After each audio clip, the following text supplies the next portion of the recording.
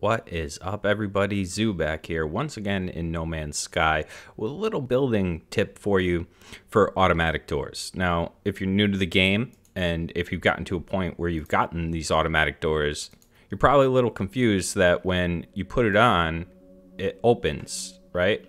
But then when you wire it to electricity, for example, it then closes, so you can't get in.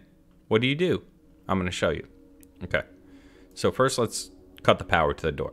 We want to go to power, and we want to go to switches. And what we're going to want to use here is the power inverter. So you could put that somewhere like that.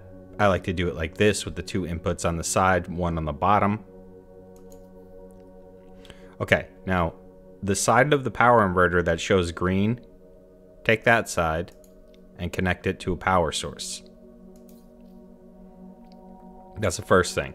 Now we're going to use a proximity switch so this door will open as we get close to it. So place the proximity switch somewhere on the side there is fine.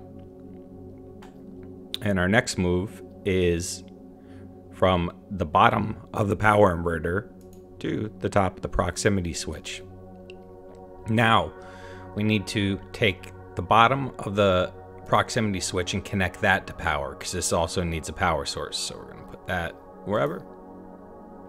Then we're going to take a wire from the right side of this power inverter and connect that to the door. Now let's back up. Door closes. We run close. Door opens. And that's all you need to do.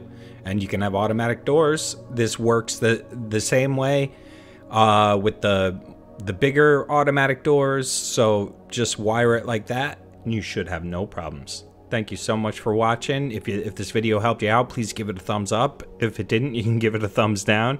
And if you'd like, you can definitely subscribe. I would really appreciate that. All right.